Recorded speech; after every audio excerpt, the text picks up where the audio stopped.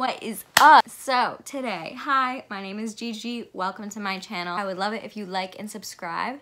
And I'm just gonna jump right into things today. We are getting really close to 2019.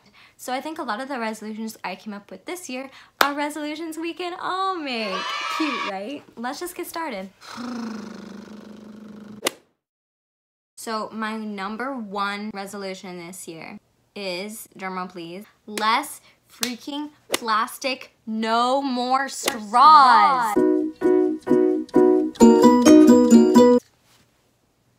I don't know like what it's gonna take to get these people to stop using straws. Your Dunkin' Donuts iced coffee does not need a little straw that bad. I think we can let the straw thing go. Oh, I think we can all be mature about this and just let the straws go. Yeah, how does that sound? Okay, cool. I'm like actually pretty heated about this topic. Are you?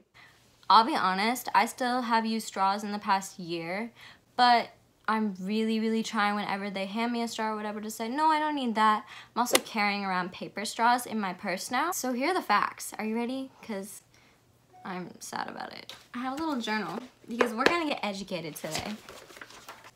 So it's not just straws, it's excess plastic in general. Basically, the waste in the oceans is astoundingly increasing. A lot of this debris is coming from runoff when it's littered and then it gets washed away into our rivers and eventually into the oceans. Pollution has impacted at least 267 species. Total like marine species. According to the Strawless Ocean Organization, in America alone, we use 500 million straws a day, and most of these straws end up in the ocean, killing marine life. It is estimated that by the year 2050, there will be more plastic in the ocean than fish. You may just be thinking, you know, how much difference can one person really make?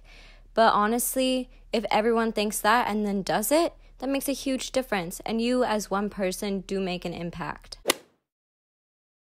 My next goal for the new year is to journal more. I never used to be a journaling person. It doesn't need to be like, Dear Diary. Set aside time every single day and pick a time of day that you're gonna journal. For me, I think I wanna start journaling in the morning, just like right when I wake up. My most creative processes happen right when I wake up. And I think that's different for everyone, but choose your time of day. Journaling is just really meditative. It's really good for your mind and your body, and it just really, it's good for you. It's good for your soul, and taking those moments to do those things that are good for your soul are really important to you. I started journaling in the spring. Brandon got me this journal in the spring, and I chalked this thing full of poems and messy stuff, drawings. This is actually really pretty. Just stuff that was on my mind and that I needed to get on paper somewhere. It's not all like beautiful poems or stuff I would ever show anybody because it's not cute. Random stuff that was on my mind that I needed to get out somewhere. It can be whatever you need it to be.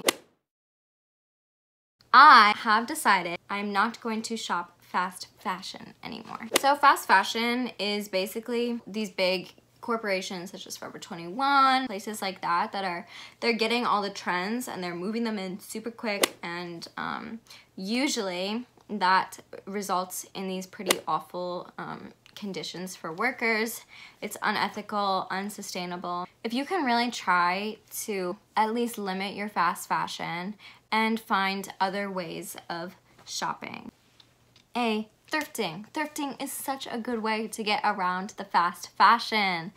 You can find so many incredible trends and things that you can make your own freaking trends with, right? Super unique pieces that you're never gonna find in one of those big fast fashion stores, and pieces that no one else is gonna have. Thrifting is such a good alternative, and it's not supporting anything that's unethical. There's a lot of cool websites for this. You can use Depop. I think ThredUp is another one. I'll put a couple more on the screen somewhere. But yeah, it's a super great way to do that, and it's amazing, and I love thrifting. So I'm challenging myself to do mostly thrifting, and I'm also going to try and find some ethical and sustainable brands. And now these, I'm gonna be honest with you, they get pretty freaking pricey. But, you know, that just shows you, like, if they're doing everything ethically and sustainably so that everyone being involved in the process of making that t-shirt is paid with the fair amount they're supposed to be paid. It was made in safe working conditions, and it was made in a way that's not affecting the environment in a negative way. That just shows you, like, if they're doing everything ethically and sustainably and a t-shirt is costing $100, you see how much you are contributing when you buy a $6 t-shirt at Forever 21. We all have an artist in us, and we all feel like, Oh, of course, I'm not an artist. we're all artists in some sort of way, and we need to, you know, be gentler on ourselves and take time for those creative moments, because we all have creativity in us. It's just about guiding it out. But yeah, like, oh my god, my back. So it's good to challenge yourself in the new year to do at least one artistic thing a week. We all get really caught up in our lives and, you know, work and school and homework and drama, but it's really great to take one artistic moment for yourself per week. That could be journaling, that could be going to one dance class, that could be going to a voice lesson, that could be singing in your room. Filmmakers are artists. Music is an art form. Even just creative ideas about a program you want to start or things you want to do with your future. Those count as artistic moments. Find those moments, create those creative projects you have in your head that you think are impossible to do. Like for me, this is a big art form of mine. And in the new year, like I'm definitely want to give this a lot more love and attention. And let's grow and hug. That was weird. I hope I didn't just lose subscribers. So another goal I have for this year is to be more Frugal. I'm very excited about it, and it's my goal.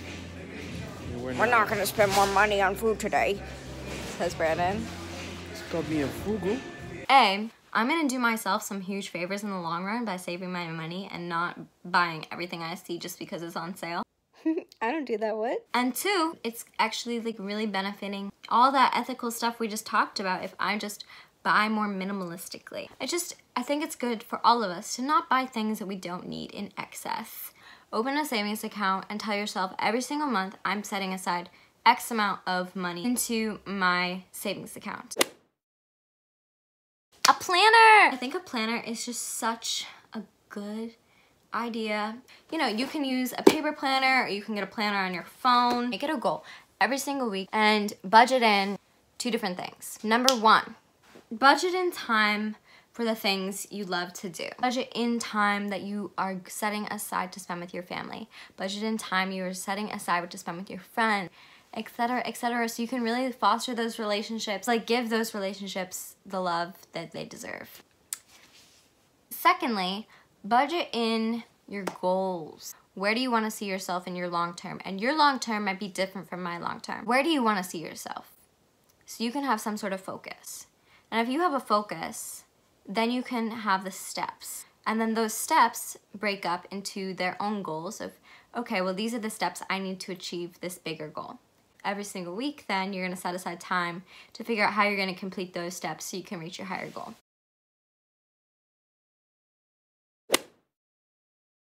Watch some documentaries.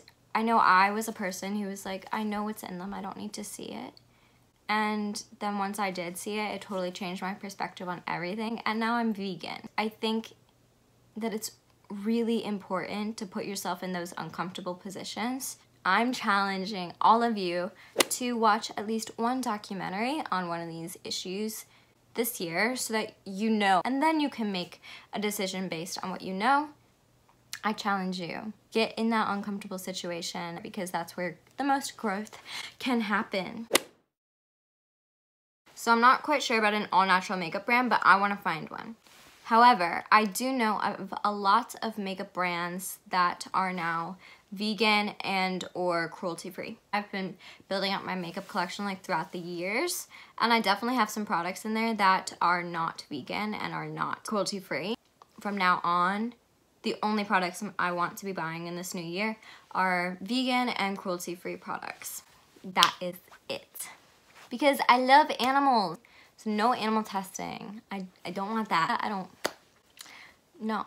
Definitely read up on that because a lot of brands are doing that. There's also no law that says we need to be animal testing. It's not necessary, like legally, but it's actually more expensive and less effective. And it's just cruel and awful and evil. And these are facts that I learned while working at Lush. And I think that it's super, super easy. There's tons of brands out there that are now cruelty-free. ColourPop actually on their website has a list of all of their vegan products, and a good majority of ColourPop's products are vegan. So props to ColourPop. There are even drugstore brands that are vegan and cruelty-free, and that's amazing. So it's accessible to everyone. Read more books. I have a big bin of books that my mom gave me for my birthday. One of my goals this year is to read at least one book a month. You know, once we got to high school, we only read what we were given to read and had to read at school, and they weren't always the most enjoyable book. No shade to high school. It kind of made me forget how much I used to love to read. So one of my goals this year is to really get back into reading things that I love and, you know, exploring that and finding new books and, yeah, reading a book a month. Emerged. Staying in shape. Ay. When I was in New York at BDC, I just freaking fell in love with fitness, and I am going to share that with you guys. You feel so good after you like feel the burn, you didn't quit, and then you did it, and then you're like, I'm freaking superwoman and I can conquer the world. So I think it'd be really cool if we all created our own personal workout routines that could literally be a 5-minute workout, and it will be great and we'll all be stacked. My last goal for the year is to spend more time outside. Spending more time outside feels so good and it makes me feel so happy inside. And spending that time, doing that with your family or people you love are really great ways to connect with other humans. Just being outside in nature together or alone, either way. We can go alone, we can go together, you know, whatever. Taking your time in those moments. One of my favorite things to do outside is to really slow down and look at things up close. I challenge you all to look at things in nature up close. It is pretty freaking incredible. Mama Nature is one of the most incredible artists out there. Once you really slow down to look at things up close. So yeah, those are my 10, maybe that was 11, New Year's resolutions that I think we all can make. Here, I hope you all have a fantastic, safe New Year's, and I'll see you in my next video. Bye. Thank you so much for watching.